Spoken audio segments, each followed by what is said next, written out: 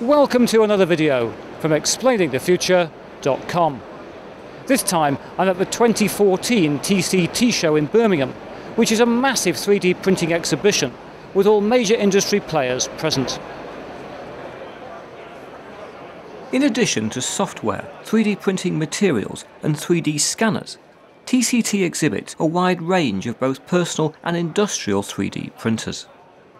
On the personal side, we have old favourites like the Ultimaker 2 and the Up Plus 2, recent favourites like the 5th generation MakerBot Replicator and the XYZ Printing Da Vinci, and brand new printers including the 3D from PolyJet, the Robox from CEL, the Cube 3 from 3D Systems, and the Up Box from TierTime. The latter even includes a HEPA filter to stop fumes escaping from its enclosed build area.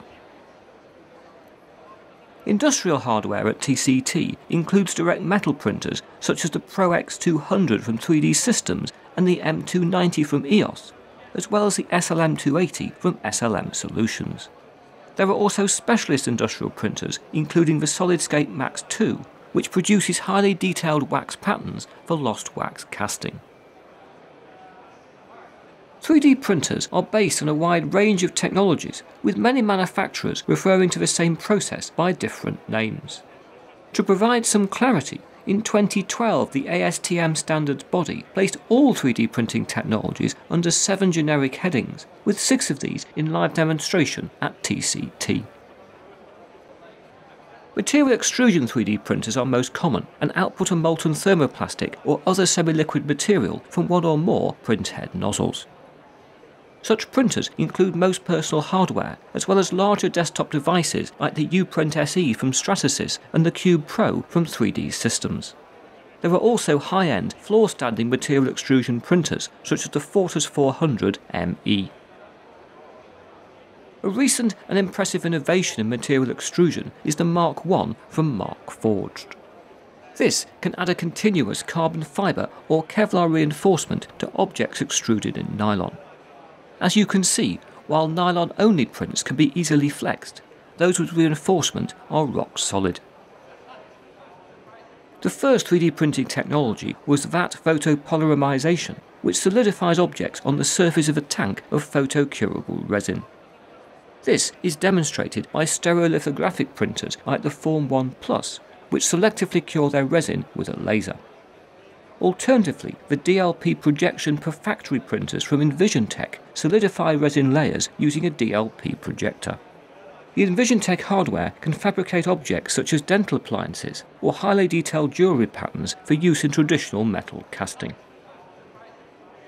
Also at TCT, we find material jetting printers from both 3D Systems and Stratasys. These also build objects from photocurable resins, but here spray each layer from a printhead and set it solid with UV light.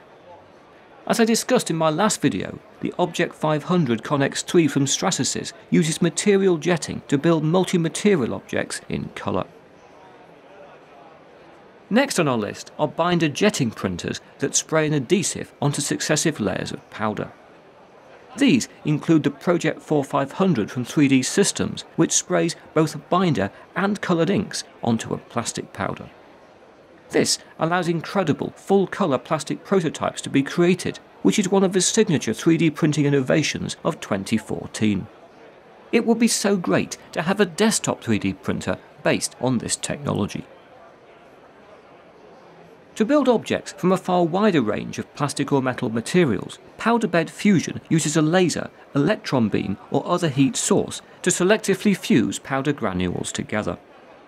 This technique is already being used in industry to manufacture end-use parts, with a wide variety of 3D printed metal components on display at TCT. The detail and surface quality now being achieved in the direct 3D printing of metal is very impressive indeed, and surely indicates a direction of travel for the next industrial revolution. Powder bed fusion hardware that can directly print in metals is difficult to operate in a trade show environment. Even so, this feat has been managed by Realizer with their new selective laser melting SLM50. This is the world's first desktop hardware for 3D printing in metal and uses a laser to selectively melt together the particles of a metal powder where required. Once one layer is finished, the print bed lowers and a recoater arm sweeps fresh powder into place so that the process can begin again. I could watch the SLM50 in operation for hours. The final 3D printing technology operational at TCT is sheet lamination in the form of the M-Core Iris. This forms object layers from standard copier paper with coloured ink sprayed on to allow amazing full-colour printouts to be created. The TCT show highlights the increasing scope and scale of the 3D printing industry.